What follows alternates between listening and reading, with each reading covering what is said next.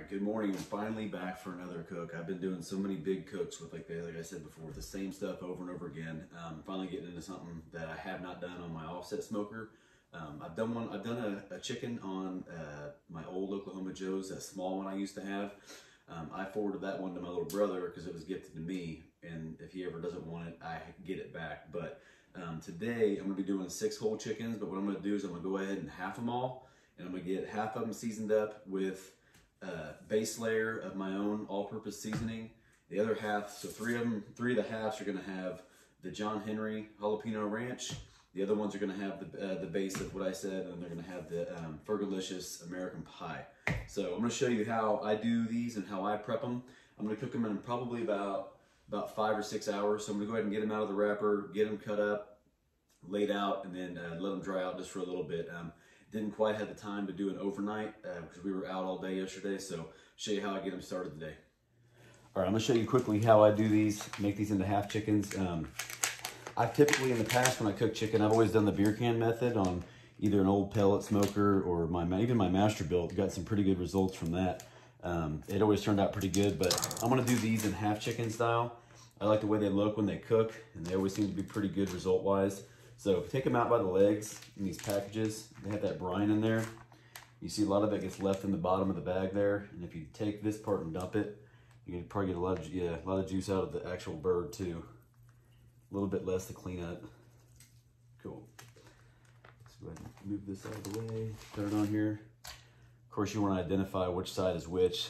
Some people ask which one is the breast side up. Wings going up like this, that's your breast side. So you want to flip it over.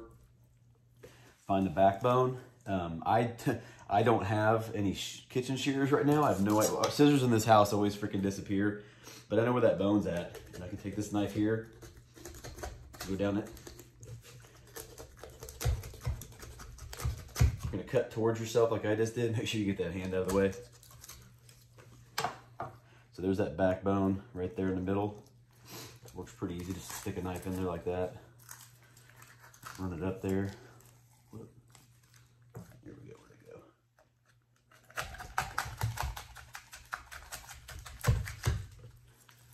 There we go. Once you get it started like that, it'll literally go all the way to the base. And you can pull that out, but I'm gonna go ahead and trim some of that extra skin off. I'm a big fan of that. Oops, sorry, fucked the camera up. Same thing last time, I left part of this little wishbone in there. Let's see if I can't get that off there pretty quick. Yeah, sharp knife does wonders. That little paring knife I got from Amazon. It's the same brand knife as my brisket knife. It's a Mercer, and it seems to work pretty damn good. So flip it over, flatten it out. Once you've done that, flip it back over. Find that breastbone right down the middle right here. Take an even bigger, sharper knife, put it right on that thing, hit it once. You should get right through to the bottom. There we go, just like that. Easy halves. These will go on any size grill, easy too. You don't have to worry about standing them up, but they're gonna cook up pretty good. Good size right there. All right, so I got these 6 whole chickens halved. What I'm gonna do, I got 2 people coming to get food later on today, and then I made one for us to have for dinner tonight. So what I'm gonna do now, I actually like to put a little bit of canola oil spray on them when I put my seasoning on them. So I'm gonna do these 4 pieces, these 6 pieces right here in the John Henry in my base. That base that I make really it adds to the color for sure. And it's got a bunch of good stuff in it that you can't go wrong with when you're talking about an all-purpose type seasoning. Also, it's got a way more coarse black pepper in it, so it will help with a little bit of getting this skin barked up. It's got the coarse salt will help with get the skin crispy. But that black pepper gives it some good color with the chili powder. I can tell you all what all's in it, but it goes on everything that I cook. My pork shoulders, this is the base for my pork shoulders. And then I put on a little something else that's special on there. I have not had a pork shoulder from a barbecue restaurant in town that I think is better than mine yet. I've had some briskets I think that are on point, that are pretty good, but I'm not going to give anybody the credit all out yet for the pork shoulders because I really think mine is just hard to beat. That being said, I'm not a big barbecue competition type guy, so I just go off what people tell me when they buy it and go from there. So you can say it's cocky or whatever, but I don't care. I think it's, there's people who do other things better than me, and I do some things better than other people. I've been meeting a lot of people in town too that are into the barbecue scene, kind of the underground guys that are up and coming, not quite like, you know, big name yet. But anyway, it's just fun to meet all those guys, go try out their food and see what they're all about also. Might have one of the guys coming over in a couple weeks. We might just sit out back and he's gonna bring his smoker. It's on a trailer. And I'm gonna have mine out and we might just cook some briskets together and shoot the shit. Probably record a lot of that. Have a little podcast started maybe out of that. So it'd be kind of fun to meet people that are like-minded, that like doing the exact same stuff I like to do as far as cooking, style of cooking. Because if you're cooking on a pellet smoker and you're calling yourself a pit master, I can't relate. I never called myself a pit master when I had a pellet grill. Had one for about 3-4 years and it burned up, and I'm kind of glad it did, because that set me on a path to be way better and make way better food and put more effort into it than ever before. And that whole simplistic lifestyle where things are easy now and you hit the fucking button and forget it, I'm done with that shit. So everything needs to be a little bit more challenging, a little more difficult, but it's not if you perfect your processes. So anyway, a little spiel I had for you. But I'm gonna do these 6 in that John Henry. It's pretty good. I think it'll give it some really good color too on top of what I've already put on there. And then the rest of them is gonna be a completely different taste. Because this American Pie one, it actually has apple and cherry in it. And it gives it a little bit of a sweet flavor. So it's one of my favorites, especially from a guy who's local. I have not tried his barbecue yet, but I'm assuming that he knows what he's doing. All right, so these 6 are going to be with the jalapeno ranch. And then these 6. I used to put this on wings and I kind of forgot about it. So anyway, these 6 are going to be with this one here, American Pie. If you want to try something different, give you a little sweetness with your maybe your peppery, spicy base. This is a great one. It is really good on wings too. I know the color is going to be killer once I get these done. So I'm gonna get these done, get them all seasoned up, and I'm probably just gonna throw them back in the fridge for about 4 or 5 hours. Let them dry up a little bit. Hopefully they'll be nice and crispy on the skin. Forgot to do that. You got to peel that wing back, man. You're going to miss a lot of spots to get some seasoning in. Whoop. You got to make sure you tilt these sides too. So I'm going to go back through and tilt all these sides and get everything completely covered. And what I'm going to do is cook these on my offset at probably about like 275, 300-ish, something like that range. That way I can get the, you don't want to cook chicken too slow because it'll make that skin freaking rubbery. You do not want rubbery skin. If you're trying to sell this stuff to people who want to come pick it up and they got rubber skin, they ain't gonna like it. So anyway, we'll go back through, peel all these up, get these ready to throw on the smoker in about 4 hours. I got a bunch of yard work to do, a bunch of shit to do. So anyway, these are all seasoned up. I'm gonna get them ready to go. All right, so I'm getting my chimenea fired up today. Chimenea with charcoal, that's how I start my fire. And as you can see, I've got a shitload of wood now. I got a bunch of, well, he brought me some hickory. I'm not a big fan of hickory, but it was in the pile, so I'm gonna go ahead and keep it. Whenever I got stuff wrapped up, I'll just use that wood to finish off, keep my heat going. But all this whole log line here is all pecan, and then all this is my cherry wood over here. Not sure what you guys like, but leave a comment if you like pecan and cherry, or if you got a better way of doing it, if you think you like apple and hickory or whatever you might like. I like to hear different people's takes on different types of woods. I used to be hickory exclusively. A little bit of apple wood here and there, but I've really come to find out that I really like the pecan cherry blend. I kind of alternate different logs as I go. So that's how I like to do it, but I'm gonna get this thing fired up here in a minute. I always do a chimenea full of charcoal. And then what I do is I lay in charcoal or 2 pecans and a cherry across the top, and just sit back and let this thing come up to temperature. Typically that gets me up to that 250, 275 range, but we're probably gonna cook a little hotter today around that 300 mark. And then go from there. Sorry, I just did a bunch of yard work. I got bug bites and shit on my legs now. So anyway, gonna get this thing fired up, and I got 12 half chickens coming on. So never done half chickens on here, but I think I can handle it. So here we go. So there's my chimenea dumped in there, and here's how I like to do it. There's a lot of different ways. Some people just put a bunch of logs in there and giant torch on it, but I've come to find out this is the best way for me to do it. So I do, cherry. That's a pecan one from the last fire I had going. I'm gonna go ahead and lay a pecan on top. what I'll do is let these go for a little bit. Might do some shuffling around to figure out what's gonna be a good way to get it fired up. You can see they're already starting to smoke and they'll catch on pretty quick here.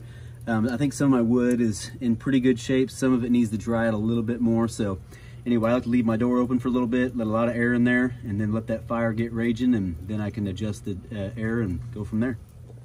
So it's been about a minute, and you can see the fires, that top log's starting to catch on now, and everything else will get rocking here pretty soon. And it's really simple. Once you have your methods dialed in as far as fire management and offset, it's simple. And these will burn. These 3 logs here will burn, and I'll get that 250 to 300 range for a couple, 2-3 hours by doing a little bit of rearranging and adjusting in there. Then all I gotta do is add 1 log at a time, and I never have to add charcoal or anything else ever again. It's just straight wood the rest of the time. So that's how I like to get mine going. So fire's been rocking for about 25 minutes or so now. It's coming out pretty clean and nice steady flow. 250 and rising, so I'm going to keep it up around that 300 mark for chicken. 275 at the low side, but I'm going to go ahead and get these things loaded up. As you can see, got all 12 pieces here. These things look awesome too, by the way. Get a little closer look. Nice and fat. They're going to be nice and juicy too. I didn't do anything fancy brine wise. I just made sure I got them out about 6-7 hours before I actually cooked them and put the rub on them so the salt can kind of help with that skin. But I'll be basting butter on these as I go, about every 30 minutes or so, just to make sure I keep that keep that skin nice and crisp and don't overdo it. So you got to get this thing loaded up. Yeah, we're already at 270 right now. I got the fire adjusted a little bit. We're good to go. I'm gonna get them on here. See how these are gonna lay out. I've never cooked any half chickens in here before, so we're gonna find out real quick. These are American Pie. Awesome. I'm going to do breast side towards the fire. Turn the wall.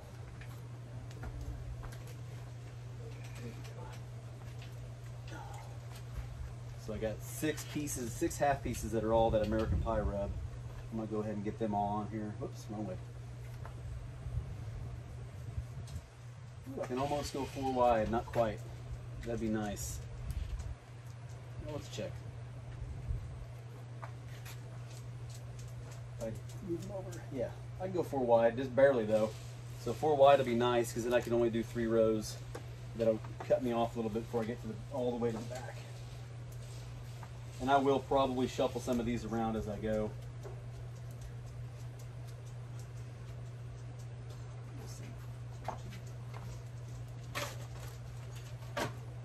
I know the dirty hand police be watching these videos and talking shit in the comments, so I'm going to try to keep just left hand dirty if that's alright with you. Feel that heat coming off of there for sure.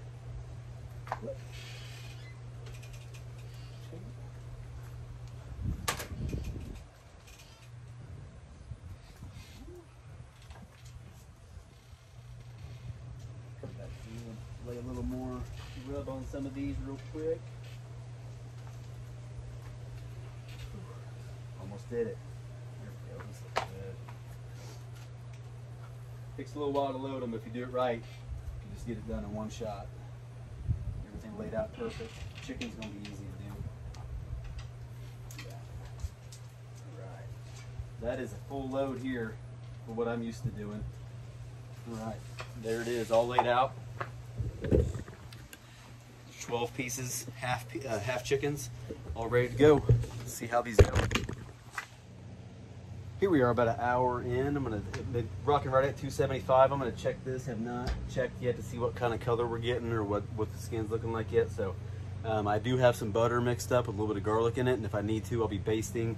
Also got some tongs and a spatula if I need to do some rearranging because of the heat on one side. But this side's actually reading a little bit cooler because I do run that big water pan over here. So we're gonna kind of take a peek and see what it looks like. That's not bad. Yeah. Woo! Smoky eyes, man. Shit. I think everything looks pretty good so far. I might rearrange this guy right here. This guy right here.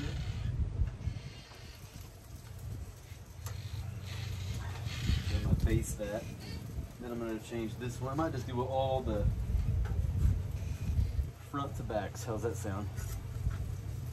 You gotta know when to rotate your shit, that's for sure. Don't want to get one side too crispy and one side not good.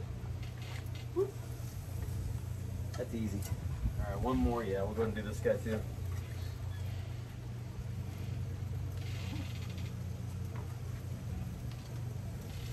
Yep. Yeah. Once I'm here, we'll go ahead and put a little bit of butter on these edges here. And that wing too. Be a little safe.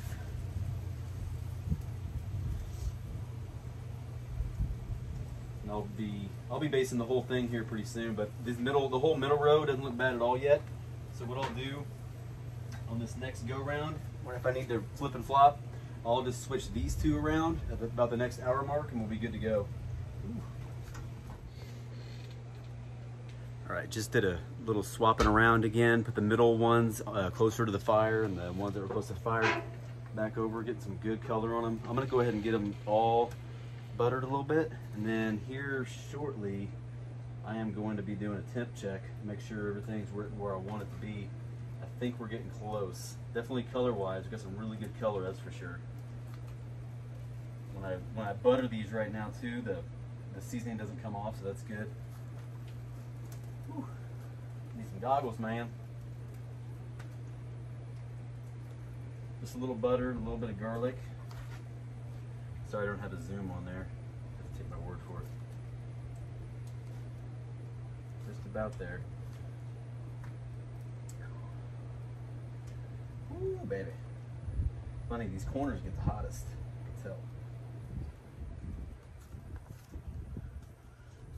Same guy, Valentino, has been buying, he's bought a lot of stuff from me over the last month. He's coming by to get these today. A friend of mine from the gym is getting some, and then one of them's for us. So, while I'm here, shit, I don't have my thermometer. I'll get a temp check here shortly, but they're looking pretty damn good. Some good looking color all the way around. These are the ones I just moved from there to there, and these are back there, so I think that's the last swap I'm gonna have to do. And glare on there, and they should be pretty good to go. So quick temp check here. I was just checking this one here on the front. It's still there. All right, so it's reading 160, so I think it's probably got 30 more minutes left. I like to get them right about 165 and then just let them rest. Let's get that skin a little bit crispier too. I'm gonna get this fire fired back up close to 300 and we'll be done with all this in probably 30 minutes. Tell you what, that John Henry jalapeno ranch, I just licked my finger a second ago after I touched that chicken and it like made my nose run. It's pretty good stuff on there. So anyway, been doing a lot of big cooks like I was talking about before. Found a way to basically market it within my neighborhood and then my friends and family, mostly my neighborhood though. But anyway, people have been buying a lot of stuff from me. I do everything by the order, by the pound. Sometimes if I have extra room, I'll just make extra. And when I make that extra, I just put a post up when I'm cooking. It says pick up tomorrow, this time. I'll tell you my prices now. They're a little bit lower than most of the places because I'm cooking out of my house. And my only overhead really is just my fuel that I put in there, the foil I use, and then like, you know, a little bit of energy inside. So I charge 20 bucks a pound for brisket right now because I get them for 4 bucks. Costco, and then pulled pork I charge 15 bucks a pound. And then when it comes to whole chickens, if I get, because Costco chickens are kind of freaking expensive right now, for a 2-pack they're like 26 bucks. I got these chickens up at Walmart, the Tyson ones that were whole chickens. I cut them in half. I got those for like $11 for 2, so I'm charging 20 bucks per chicken on those. Haven't really delved into sides too much. I just make the meat for everybody, but I am doing sides today. I'm doing some macaroni and cheese. I'm doing a stovetop method. I'm gonna put breadcrumbs on top, and I'm gonna torch the breadcrumbs and get them nice and crispy. But I do want to work on a nice twice baked potato salad as well. So if you guys are out there and you're cooking and you think your shit's good and you think people want to buy it, just start marketing, start offering it to people. See who wants to buy it. We have a little neighborhood here, and I get on the neighborhood app on Facebook, and that's where I do mine. We actually have a foodies page too. I didn't start it, but if you have a foodies page or you don't have a foodies page on your Facebook group for the neighborhood you live in, just start it. Go ahead and start it up and see if you can get something rolling on there. And all you got to do is market what you got. If you think it's good, put it out there.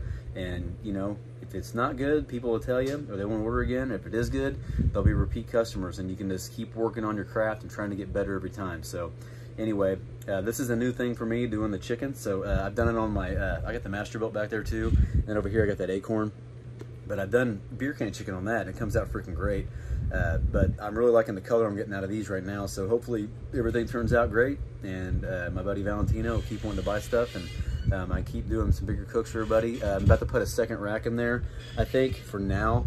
But I am going to go ahead and work on a new smoker, which I'll talk about at a different time on a different video. So I'm going to be doing one on a trailer, which is going to be pretty sweet. So hopefully I can start doing some bigger gigs outside of my neighborhood, doing some breweries and different pop-ups and different things I can possibly get into. So anyway, that's where I'm headed right now. So these chickens will be finishing up pretty soon. The ones I'm going to keep for myself, I'll cut into, and I'll show you how they turned out.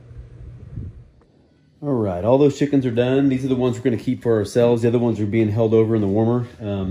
This one I just pulled off. From all the rotating, when you're cooking this many pieces of meat, you got some different rotations. Some stuff takes 15 minutes longer, some takes 30 minutes longer. Depends on where it was located by the fire. So what I'm going to do is, this one here has been sitting out for about 15 minutes or so. So I think what I'm going to do is go ahead and get that centered up for you. I'll start with this one here and just give it a little peel back. Oh man, I don't know if you can see in there really closely, all that juice just sitting down there. That's pretty awesome. Remember, like I said, I didn't do any fancy brine overnight or anything like that, but you can see that's some dripping juicy, oh shit, that's some dripping juicy chicken right there. Look at this. That's awesome. So I'm gonna zoom back out, sorry. All right. So there we got our leg and our thigh piece, and we'll go ahead and separate those real quick. There we go.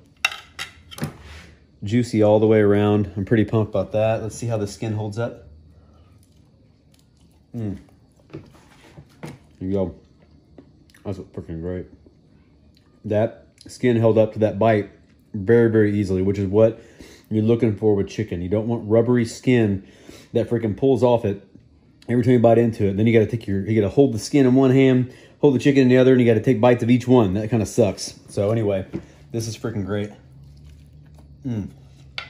Awesome.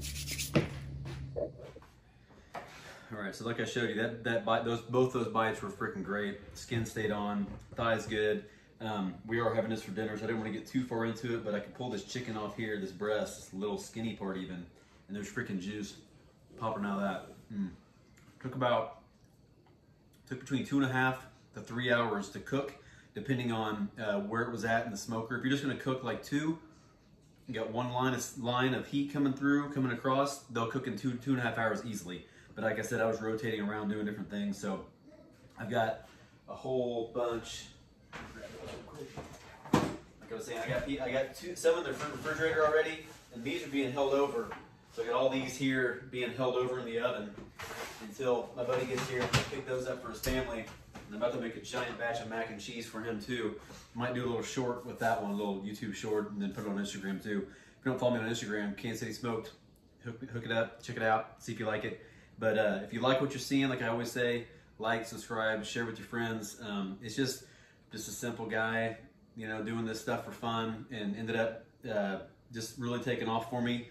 Anybody can do this, like I said, in your neighborhood. You can do it with your friends, with your family. If you want to start doing stuff like this, or if you just want to cook awesome barbecue and have it in your backyard and feed your friends when they come over, you know, you don't have to sell everything. But anyway, this turned out freaking great. I've never done them in halves like this. This is another method. Everybody's like, I'm never doing this again. I'm never doing that again. Like, don't say that, because sometimes beer can chicken's pretty fucking good, and then sometimes half chicken's good. Spatchcock is always good, so try it the way you like it. Try it this way if you like it. Like I said, nothing fancy. Went to Walmart, bought the 2-pack of whole chickens for like 11 or 12 bucks. Cut them in half. I didn't brine them. I could have brined them overnight in some sort of liquid or just salt or whatever, but chose not to, and they still turned out juicy. I think a lot of that stuff is just, I don't know. People are always trying to push shit like, you know, check out my new thing that I have that brines meat the best, and it's like, does it really make that big a difference? I don't know. I really don't know, because this is juicy as hell, and I don't know if it can get any juicier than that. If it gets 10% juicier, and it's worth $100 to you to go buy one of them fancy things, then go do it. But if it's not, just do it like this. Keep it simple, stupid. So anyway, if you like what you're seeing, like, subscribe, share with your friends. Appreciate you.